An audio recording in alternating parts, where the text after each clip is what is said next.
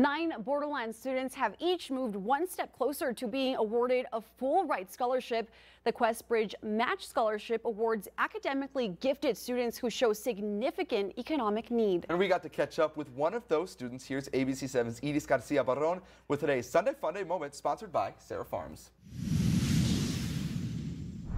We share a remarkable journey of Ramon Enriquez. This approach is the easiest, right? You're just telling me what you see.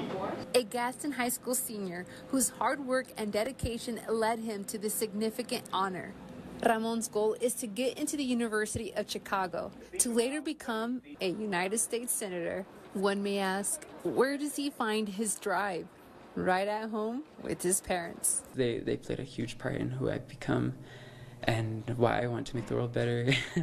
My mom was diagnosed with cancer in 2018, and being able to advocate for people to have that insurance and has played a huge role in why I want to become a United States Senator. And he continues to talk about how his father has also been a big influence, and Ramon plans to address immigration issues as well. Some say it takes a village to raise a child, but Counselor Maria Dominguez lives it with students like Ramon. We had been working on it for a while, and so he came in with letters of recommendation. I mean, it's a whole packet. And he came in and he told me, and I mean, yeah, big old hug, and we celebrated, and yes, a huge accomplishment for him, but you know what, he deserves it. You know, he's worked hard.